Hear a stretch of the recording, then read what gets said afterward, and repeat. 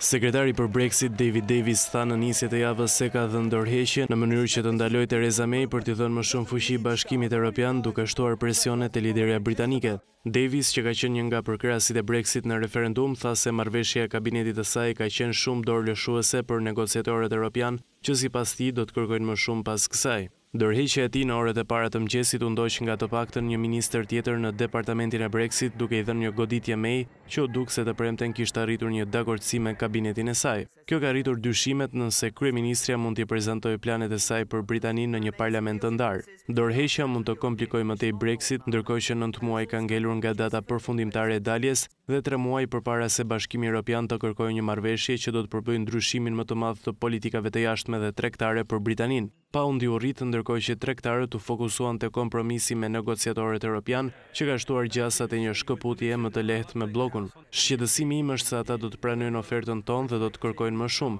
Kjo ka qenë praktika e tyre për gjatë vitit të kaluar, tha Davis, duke shtuar se kjo është një strategji e rrezikshme. Në një letër drejtuar May, Davis u shpreh se ai nuk kërkon të jetë një parandalues i negociatave të saj. May u përgjigj se nuk është dakord me portretizimin e politikave që u rënë dakord ditën e premte, duke falendëruar për punën e tij. Duke shtuar tensionet e Partia Konservatore e May, Steve Baker, një ministër që punonte për Davis, dha dorëheqjen. Sipas mediave lokale, një tjetër ministre në departamentin e Brexit, Suella Braverman, ka kërkuar gjithashtu të japë dorëheqjen.